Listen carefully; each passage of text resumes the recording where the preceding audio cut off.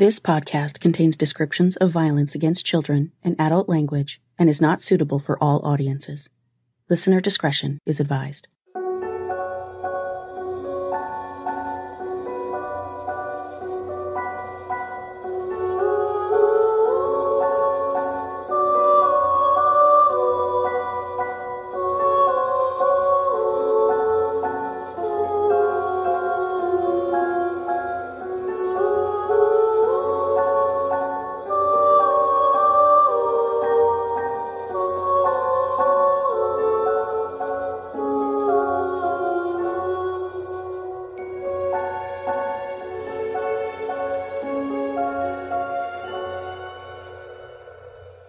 Hi everyone, and welcome to Suffer the Little Children, the true crime podcast giving voices back to the victims of child abuse and shining a harsh spotlight on the parents, guardians, and caretakers who silence them. I'm your host, Lane, and this is episode 74, Rica Rountree, Part 2. Last week, I told you the first part of the story of 8-year-old Rica Rountree, who DCFS left in her father's home despite clear evidence that she was being abused. After Rica died on January 26, 2019, investigators found disturbing cell phone videos of Rica's abuse and arrested her father's girlfriend, Cindy Baker. In this episode, I'll go over the rest of Rica's story, including Cindy's trial and subsequent developments. This is the story of a sweet, kind little girl who could make anyone smile and who loved her dolls like they were her own babies. It's also the story of the failure of Illinois' Department of Children and Family Services to protect yet another vulnerable child from targeted and obvious child abuse. In next week's episode, you'll hear my conversation with Rica's mother, Anne Rountree, who is relentless in her mission to protect other children from suffering her daughter's fate. This is part 2 of the horrific story of Rica Rountree. Two things before I pick up where I left off in last week's episode. First, I'd like to thank my newest patrons, Carrie from Conroe, Texas, Megan from Round Lake, Illinois, Christina from Statesville, North Carolina, and Suzanne F. from Bikini Bottom. Thank you for your monthly pledges and for your help getting me closer to my goal of devoting myself full-time to the blog and the podcast, even after my savings account runs out. I appreciate all of you. Secondly, there are a few things I'd like to clear up from last week's episode, and I'd like to thank Rica's mom, Anne, for helping me set things straight. The first call placed to DCFS about Rica's family was in 2014, when Anne's son was seen outside holding cans, which you'll recognize as a punishment Rica later faced in her father's house. Anne said that was Richard's way to punish the children.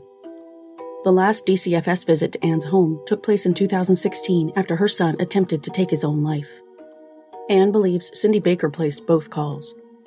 While Anne and Richard broke up for good in September of 2015, Anne later found out that Richard was actually with Cindy throughout the entirety of his 8-year relationship with Anne. I mentioned last week that Anne began using drugs by the end of 2015, but that wasn't quite accurate. At the time of her arrest in September of 2016, she was selling drugs but not using them. At that time, she had lost a very good job with a financial institution, and she only wanted to continue providing her children with the same lifestyle they had. Once Anne and her then-boyfriend, Deontay, were arrested, she asked Richard to take Rica and her older brother, Charles, because Richard was the only father Charles knew. In fact, Richard was in the process of adopting Charles as his own son when he and Anne broke up, so the adoption was not completed. By the time of Anne's arrest, he was living with Cindy, who didn't want to take in Anne's son, so Charles was sent to stay with his uncle in Minnesota. Anne only began using drugs after she was released from her 68 days in jail for the drug-dealing charges and was unable to regain custody of Rica, triggering her downward spiral. Fortunately, she is clean now. With those corrections made, I'll pick up where I left off, which was on Friday, November 15, 2019, the third day of testimony in Cindy Baker's trial.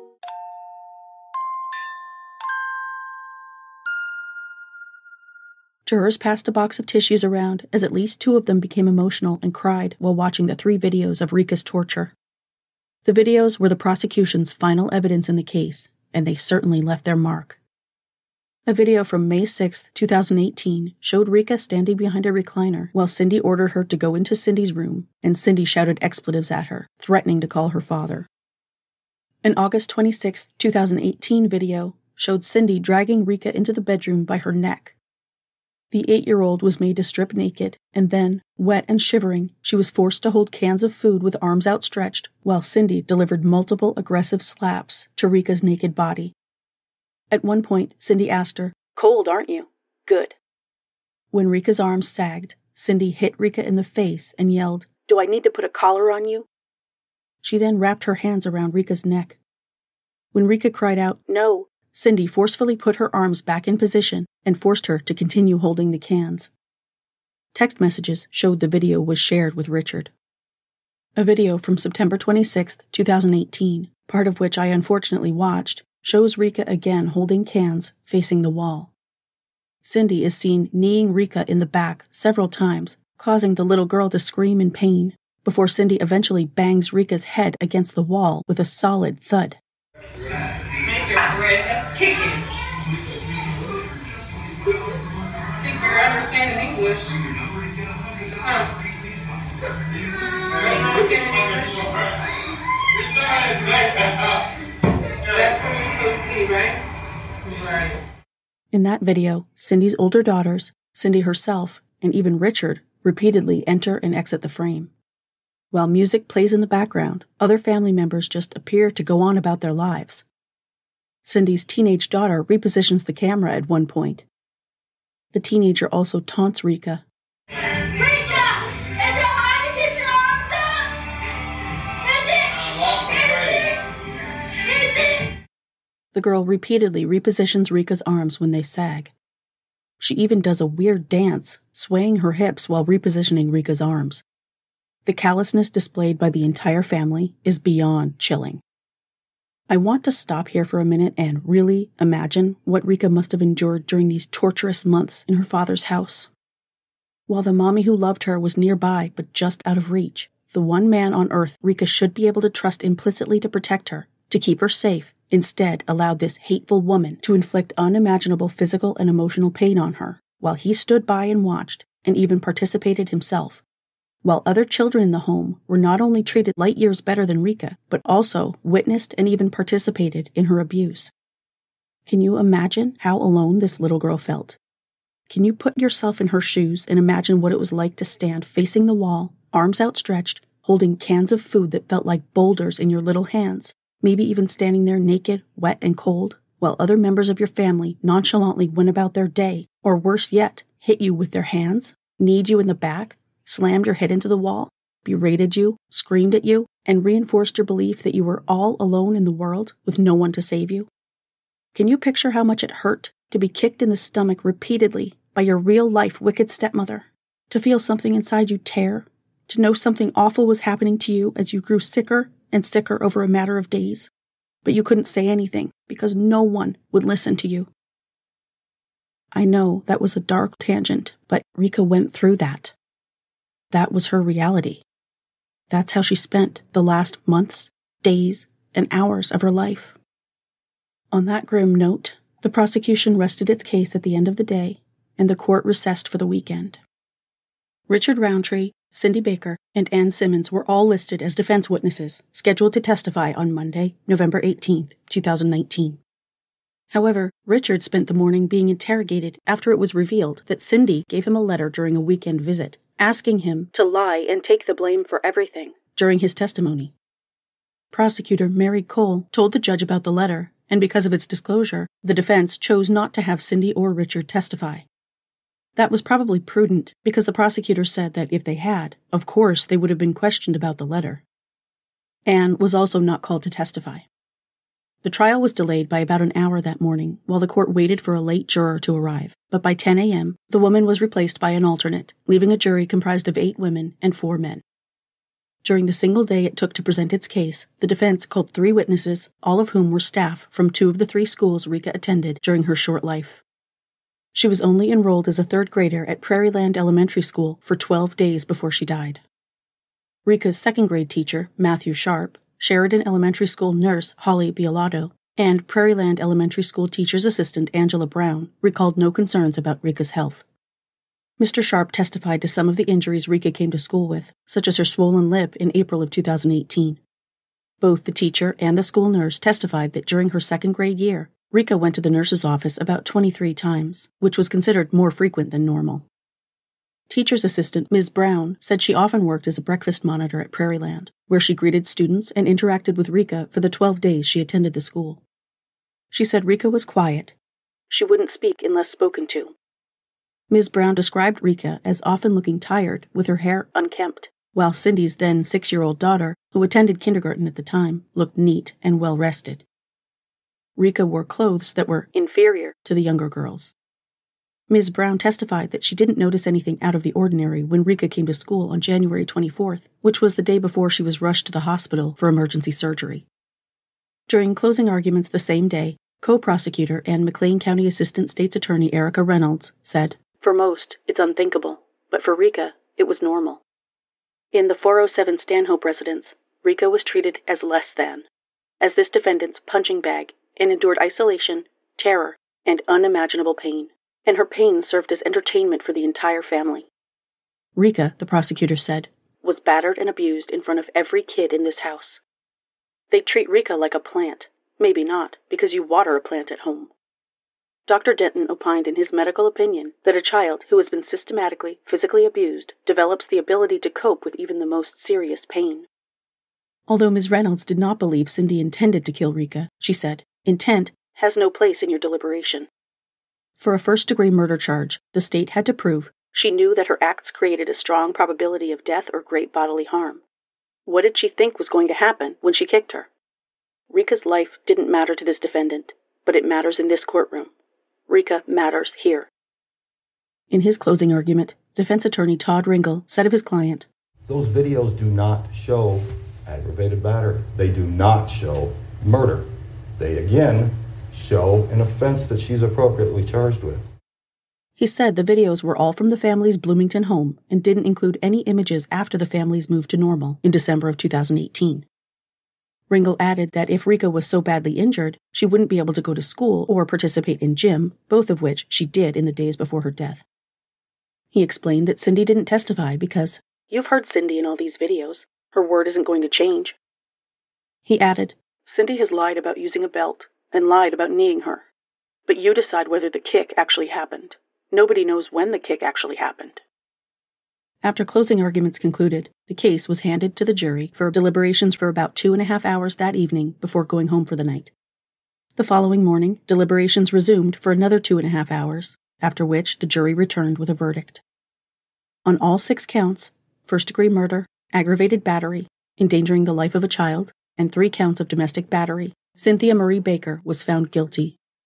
We, the jury, find the defendant, Cynthia Baker, guilty of the offense of first-degree murder. It is signed by the foreperson and other 11 jurors. Next verdict provides, we, the jury, find the defendant, Cynthia Baker, guilty of the offense of aggravated battery to a child. Next verdict provides, we, the jury, find the defendant, Cynthia Baker, guilty of the offense of endangering the life or health of a child. Next verdict provides, we, the jury, find the defendant, Cynthia Baker, guilty of the offense of domestic battery. The murder and aggravated battery charges were accompanied by exceptionally brutal or heinous behavior indicative of wanton cruelty, which meant those charges carried the possibility of life in prison. As the verdicts were read, Cindy finally showed some emotion in the form of self-pity, lowering her head and crying.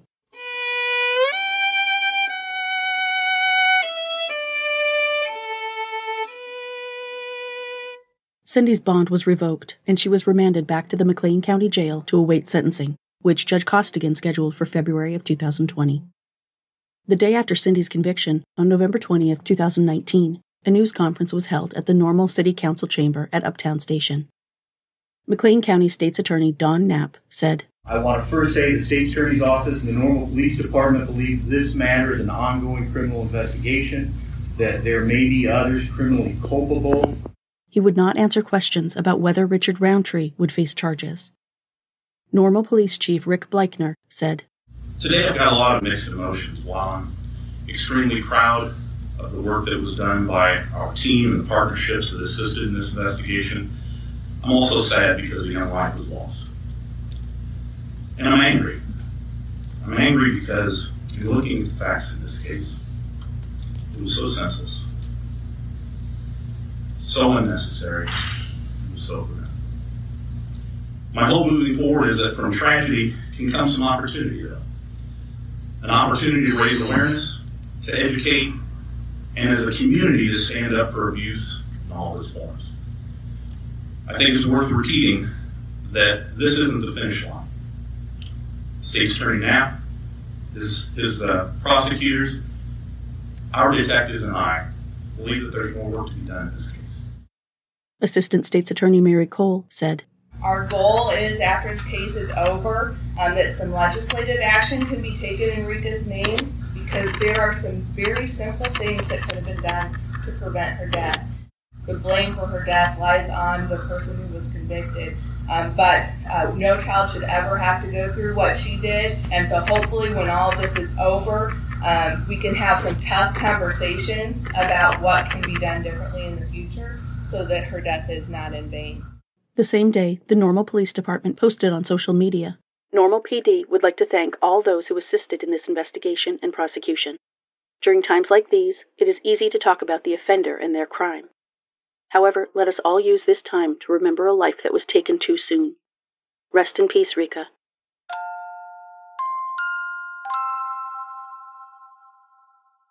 The following month, in December of 2019, Cindy's sister, 31-year-old Victoria Baker of Varna, Illinois, was indicted on a single count of witness harassment, accused of communicating directly with Richard during the murder trial with the intent to harass or annoy him in such a manner as to produce mental anguish or emotional distress.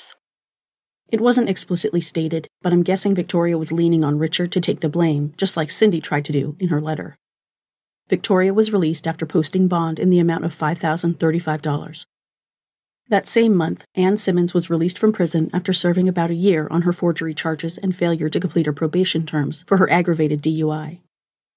On January 3, 2020, a court hearing was held at which Cindy's new defense attorney, Phil Finnegan, requested a new trial for his client and asked for more time to gather information, causing Judge Costigan to vacate Cindy's scheduled sentencing for the time being. Outside the McLean County Law and Justice Center, Ann held a rally at which she and some of her supporters spoke, making it clear that Ann opposed a new trial for Cindy and wanted charges filed against Richard and against Cindy's teenage daughter. They beat her, they killed her, and they burned her, and they forgot about her. My daughter didn't deserve any of that. I trust in the system that failed me to not fail my family. Every day it's like my daughter is dying again. Richard gets no sympathy, period. I went to court 101 times to get my daughter back. Children become afraid, and they don't want to talk because they have to go back to the abuse. No other child should suffer the way that Rica did, and I pray that people start to speak up. It is your business. Of Cindy, Ann said, She's guilty. She needs to just accept her guilt and just go to prison and start her time. Ann said of DCFS, Do your jobs. If one person had done their jobs, if any one person that gets paid to look out for our kids, look out for our kids. If you know something, see something. If a child comes to you and says something to you, do your job. If you're wrong, you're wrong, but at least you did your job. Do due diligence. Do your part. Rica told people, and because Rica was articulate and was able to speak, she wasn't taken seriously. Because Rica was able to come in and say, these things are happening to me in a way that wasn't how the book says it's supposed to look. It wasn't taken seriously. People that are mandated to speak on behalf of our kids, they need to either stop working in their jobs and let somebody come in that's going to protect our kids, or they need to do their jobs because Rica didn't need to die. They should have removed her from that house. They should have talked to her alone. They should have taken her seriously. She's got marks on her. What medicine cabinet falls and hits a child in the face like that? I mean, come on, do your jobs. I'm seeking full justice. Everybody that got up on the stand, because I wasn't there, but everybody that got on the stand and said they saw something is responsible for my daughter's death. I want to make sure parents don't have to go through what I went through. I want to make sure that my son don't have to continue to go through what he going through. He should be home with me. We should be able to grieve and mourn together. 4 days later, on the afternoon of Tuesday, January 7th, 2020, Richard Rountree was arrested on a warrant charging him with felonious endangering the life or health of a child under the age of 18 for circumstances surrounding the death of his minor daughter. Richard, whose only criminal history included several traffic violations, was accused of permitting Rica Rountree to be exposed to and fail to protect her from ongoing physical child abuse that was occurring within their shared residence. This was a proximate cause of her death. After Richard's arrest, Normal Police Chief Rick Bleichner said the circumstances of Rica's death remained under investigation. The Normal Police Department and McLean County State's Attorney's Office continue to work jointly, analyzing the nearly 0.5 terabyte of electronic data, dozens of witness interviews and statements, medical records, and other information gathered in this matter.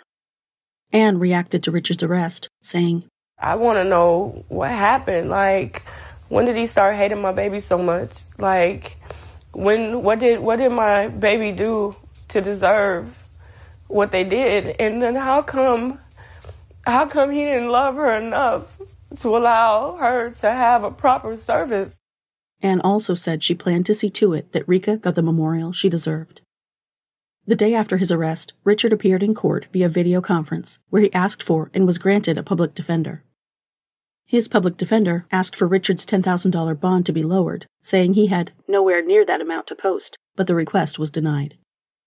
At a hearing later that month, Richard's public defender, Carla Barnes, requested a new judge in his child endangerment case, saying, he feels that you are so prejudiced against him and that he would be unable to receive a fair hearing if this case was to continue before Your Honor. Due to the timeliness of the request, Judge Young granted the motion for an automatic substitution of judge. Within a week, the question of who the judge would be really didn't matter anymore, as 31-year-old Richard James Rountree pleaded guilty to endangering the life or health of his daughter and was sentenced on the spot to 8 years in prison with credit for 30 days served. At the hearing, Richard's attorney, Carla Barnes, read a statement apparently directed at Rica's mother, Anne, saying, I should have protected Rica better, and I'm sorry. I want you to have Rica's remains, and I have been waiting for you to get out to have a funeral for her. I am truly sorry that we are having to go through this. Anne was permitted to read her victim impact statement, in which she said she was lost without Rica, and no matter how long Richard's sentence was, it would never be enough. You took my baby, my only daughter, from me to torture and abuse her. You took away a life that had so much love and imagination. Rica was my life, my twin, my little rider, but Rica was my princess. I feel like you deserve to die in prison. You are her dad. You were supposed to be protecting her from the pain that you brought to her. At a post-trial hearing on October 9, 2020, Cindy Baker finally took the stand, trying to defend the abuse found in those horrific cell phone videos. She tried to blame the fatal blows on Richard, and she claimed her previous lawyer, Todd Ringel, did not call witnesses at trial who saw Richard hit Rica. Assistant State's Attorney Mary Cole spent almost an hour questioning Cindy on the stand, especially about Rica's abuse and her part in it. She referenced several disciplinary actions they saw in the videos and that were mentioned in the text messages, and asked her about each. Did Richard tell you to do that? Cindy answered no each time. During the hearing, Todd Ringel defended his trial strategy, saying it depended on his early assumption that both Cindy and Richard would testify, which he had to abandon after the ill-advised letter from Cindy to Richard was uncovered. To this, Cindy said she only decided not to testify because Ringel told her if she did, they would lose. At the next hearing on November 19, 2020, Judge Costigan denied Cindy's motion for a new trial and thereby proceeded with her sentencing hearing. Defense attorney Phil Finnegan asked the judge to hand down a sentence other than a natural life term, presenting 11 letters from Cindy's friends and family that spoke to her loving and caring nature. Anne's victim impact statement included these powerful words. You took a promise of a better tomorrow. It's over with. Please stop filing motions. I'm tired of seeing your face. Please just go ahead and accept your fate. Can you please just be done today? That's all I want. You killed my daughter. You used her as a punching bag. You tortured her for no reason. You're sick and you need to go away. Assistant State's Attorney Erica Reynolds called Cindy's cell phone videos her own pornography. She said there was no other defendant more deserving to be called a monster for allowing other children in the family to taunt Rica. Cindy, she said, showed a complete lack of empathy for a dying child, playing for the court the excerpt from Cindy's police interview in which she explained that while paramedics tried to save Rica, she was worried about the girl vomiting on her new living room floor. You saw the damage done to her internal organs. Her body literally rotted from the inside, leading to a painful and agonizing death. While a brutal stabbing can be over in minutes, Rica suffered for days in silence and tears. Cindy, too, was allowed to read a prepared statement before the court, saying, I accepted Rica and I loved her as if she was my own child. I apologize for the things I did wrong, but I cannot in good conscience apologize for something I did not do. That's ironic, since this woman clearly doesn't possess a conscience at all. For his part, Judge Costigan said, "I have yet to see a case where the evidence was as distressing to me as this one is. Nothing that child did or could have done warranted the type of abuse that was inflicted upon her. The demented idea that holding these cans out while naked and being beaten is some sort of acceptable punishment is very troubling to the court. That's not acceptable punishment. That's pure evil." With that, the judge sentenced Cindy to spend the rest of her natural life in prison, which means she will never be eligible for parole or release. After the sentencing, prosecutors Erica Reynolds and Mary Cole said they were pleased with the sentence. Reynolds said, "I don't think there was a better candidate for a life sentence." The prosecution team said they hoped Rica's case would bring changes in how DCFS handled abuse investigations. Anne said of Cindy, "She don't have no remorse, and a natural life sentence will at least keep the next kid safe. I think it's time for it to be over. I was ready for it to be done with. I'm very happy that they went with natural life. I'm very happy that he denied all the motions today." After the sentencing, attorney Phil Finnegan submitted a motion for a lesser sentence, and on December 8th, Judge Costigan denied the motion, affirming Cindy's life sentence.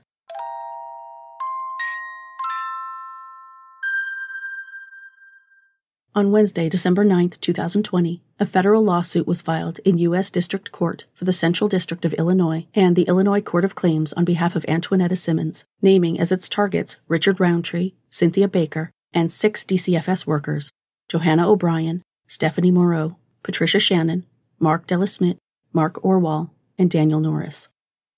Anne is represented in the lawsuit by high-profile civil rights attorney Ben Crump, who also represents the families of George Floyd and Breonna Taylor, 2 black individuals killed by police.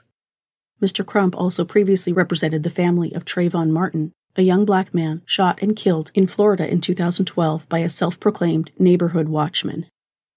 Joining Mr. Crump in representing Anne in the lawsuit are attorneys Stephen Levin and Andrew Thutt. Mr. Crump said in a virtual news conference on December 9th that the 8 people named in the suit violated Rica's constitutional rights by failing to stop repeated instances of abuse reported by the girl's mother and a school nurse. While Rica's abusers may be behind bars, we have not yet achieved full justice for this child. This baby was literally tortured to death. Mr. Levin said records showed DCFS's reckless conduct started when, in 2016, they did not conduct a background investigation into Richard and Cindy, which would have given any sane individual pause before a placement was made, because 2 cases against Cindy found substantiated evidence of child abuse against her prior to Rica's placement in the home. Anne said during the virtual press conference, "These are supposed to be people that are supposed to protect our children, and there's no way that you can look at my child before and after and tell me that everything in between was okay. I'm going to continue to fight until everybody that had a job to protect my daughter and didn't do it, I want every last one of those people to be held accountable. Kids are dying because you guys are not doing your jobs. And then I'm left in this position knowing them for 2.5 years." Mr. Levin said, "We hope this case and whatever verdict the jury returns is sufficient to wake up every state, every city, every agency in this country that there are consequences when you don't do your job." When they placed this dear child into her biological father's home, it was like putting a drunk driver in the seat of a speeding automobile. Mr. Crump said, "Rica had to die before they believed she was in danger. And that is why we are fighting for Rica's legacy not to be swept under the rug, to try to prevent this from happening to any other children, especially marginalized children." DCFS was asleep at the wheel. Rica's tragic death was the direct result of the failure of several Illinois Department of Children and Family Service workers. No lawsuit will ever bring Rica back, but at some point, a line must be drawn somewhere telling the state of Illinois that enough is enough. That line is drawn today. The lawsuit alleges that overworked DCFS employees were urged to close cases quickly and to maintain a code of silence regarding sham investigations, falsified reports, and or disparate treatment of African American children within DCFS. Anne and her attorneys have not specified the damages sought in the lawsuit. they are more interested in policy changes in Illinois' child protection system to prevent future tragedies like this. Mr. Levin said, "The family is entitled to fair and reasonable compensation for the tragedy they endured." Cynthia Marie Baker, Illinois Department of Corrections inmate number Y43982, is housed in the Logan Correctional Center, a prison for female offenders in Lincoln, Illinois. This is the same prison where Joanne Cunningham, A.J. Frun's so-called mother, is serving her paltry 35-year sentence. Cindy will be turning 44 in September. Richard James Rountree, Illinois Department of Corrections inmate number Y41394, is currently housed in the Shawnee Correctional Center in Vienna, Illinois. Richard, who is listed at 5 feet 10 inches tall and weighing 306 pounds, just recently turned 33 behind bars. His projected parole date is January 5, 2024. Cindy's sister, Victoria Lynn Baker, has not yet been tried for allegedly harassing Richard during Cindy's trial. Victoria pleaded not guilty to the charge in January of 2020, and currently her jury trial is scheduled to begin at 9 a.m. on Monday, September 20th, 2021. Antoinetta Simmons got back together with her former boyfriend, Deontay Harper, after he was paroled from prison in August of 2019.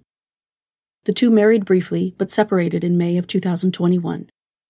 Anne, who now uses her daughter's last name, is working toward the creation of the Justice for Rica J. Foundation, writing on her LinkedIn profile, "I was put in the position of giving a voice to the voiceless. My daughter Rica Rountree was murdered 1/26/2019 here in McLean County after suffering chronic child abuse. My mission is to advocate for parents while keeping children safe. Many times the children that need saving are not, while children that are in homes that would benefit from supportive services are removed. I am working to create a network of services that would strengthen the home, empower the parent, and keep children in the home. I am working to make sure that when children are removed, they are kept in culturally correct homes and monitored appropriately." I'll include a link to the Foundation's website and Facebook page in the show notes.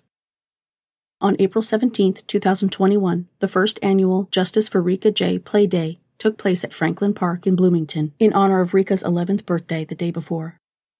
On the Facebook event page, Anne wrote, "This day of play is geared to remind us how precious our children are and why we must protect their innocence. It's Rica J's way to say no to abuse, yes to the joys, fun, happiness, and love of our children. It's up to us parents and caregivers to report all abuse. It's our business." Attendees enjoyed food, face painting, laser tag, live music, and other activities. Wearing a face mask in the midst of the current COVID pandemic, Anne told the Pantograph of her plans. Okay, so tomorrow is Rica's birthday, so of course it's a celebration. You know, Rica's life was a planned event. You know, she was planned pregnancy. We had to get her induced, so her labor was planned. You know, so there was a lot of planning that went on with this girl. So quite naturally, I was like, you know, we got to do something. Want to do something fun. We've been under COVID. I tried to do a memorial for her, COVID.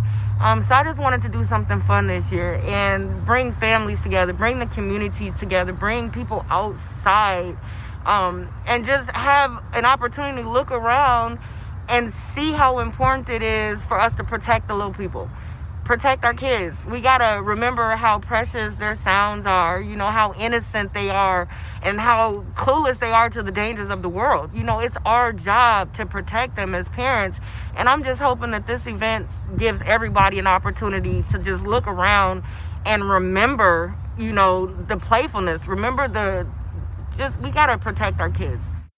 During the event, Anne told a reporter she didn't want to remember Rica's injuries, but instead, she wanted to keep close to her heart the memories of her loving, fun little girl. Her life was amazing.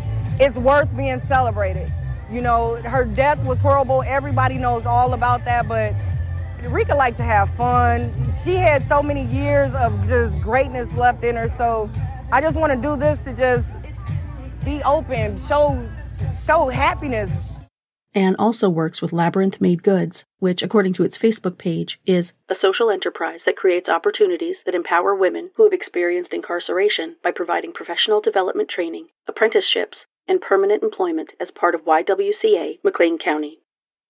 To fund its good work, the company sells an ever-growing selection of beautifully scented soy candles, which are available to purchase at www.labyrinthmadegoods.com.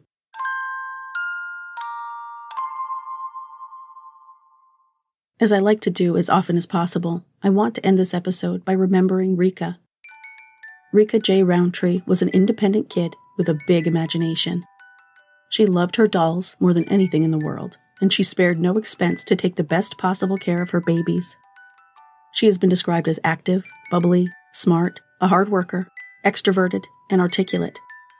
Prosecutor Mary Cole said of Rica, "This case has always been about Rica for us. We are very sad that we never got to meet her, but we feel like we got to know her through this process. Everybody says what a bright, intelligent, spunky, spirited, funny little girl she was, and we are so sad that she's gone from our community. We will never forget her." On a GoFundMe campaign a friend created for Anne during the fight for justice for Rica, Anne posted a video of Rica sitting at the dinner table, wearing a pink t-shirt and a denim skirt, a big smile on her pretty little face while she sang an extremely silly song to her older brother, using a wooden spoon as a microphone. It's like an sound. Can you see something blue looking at me? I think Charles needs to put on it. He looks so ugly. Stop playing with me. And he looks like a monkey. Stop playing. And then it looks like a... But I don't web. Oh, yucky, yucky, yucky, yucky, yucky. Oh, yucky, yucky, yucky. I think you need to cut your eyeballs off. I think you need to shave your lips.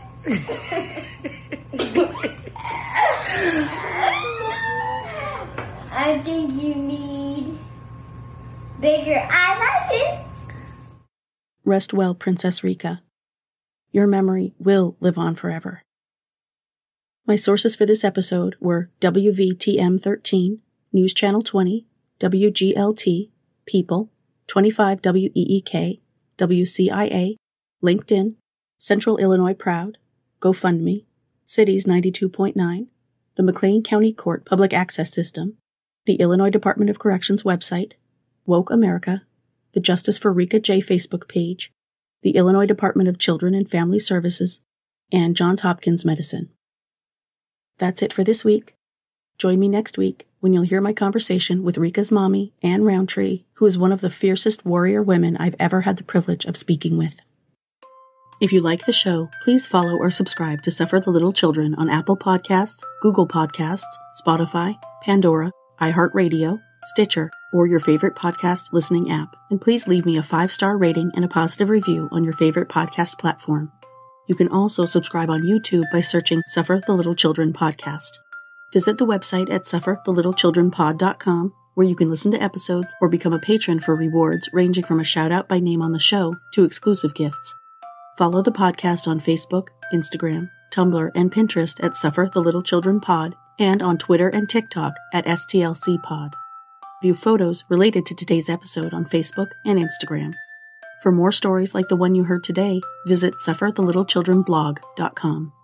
This podcast is researched, written, hosted, edited, and produced by Lane. Intro theme music is by Dream Note Music, and all music for the show is licensed from audiojungle.net. Email tips, comments, questions, or case suggestions to sufferthelittlechildrenpod@gmail.com. For more information about preventing or reporting child abuse, visit childhelp.org or call your area's child abuse hotline. If you see something, say something. Until next week, bye everyone.